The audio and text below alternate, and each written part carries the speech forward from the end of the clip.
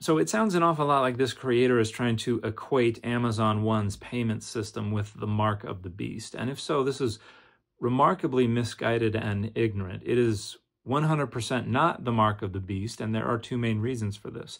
The first reason is that this is just measuring the veins under the surface of the skin of the palm of your hand. Nobody is receiving anything. This payment system works with your body as it already exists.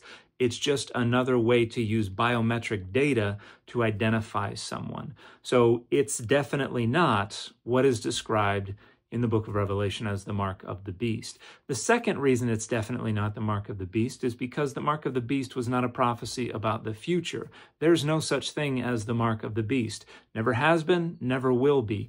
It was just a way to exhort followers of Jesus at the end of the 1st century CE to greater fidelity to their community and to keep themselves unspotted from the wicked Roman Empire. And the mark is conflating a bunch of different pieces of symbolism. We have this idea of a mark being put on the forehead of people who follow a certain deity. It marks them as their property, their enslaved people, and it also marks them as under the protection of that given deity. And we see this in the story at the beginning of Ezekiel 9 about someone going through and marking everybody on the forehead who's upset about the wickedness in Jerusalem, and then God sends executioners in to execute anybody who does not have the mark. It also has to do with buying and selling, and that has to do with Roman coinage, which would have been exchanged with the right hand, and that contains the image and the name of the emperor, and the number and name of the beast was almost certainly using gematria to encode a reference to Nero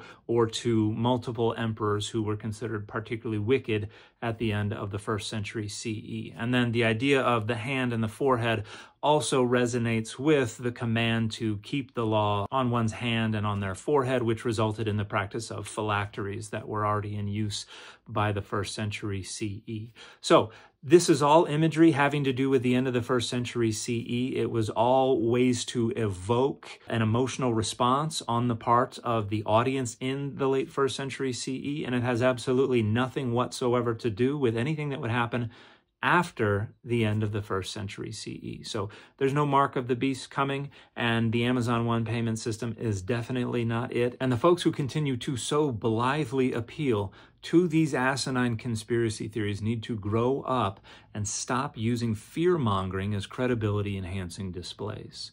And the fit for this video has been Dale Keown's Incredible Hulk.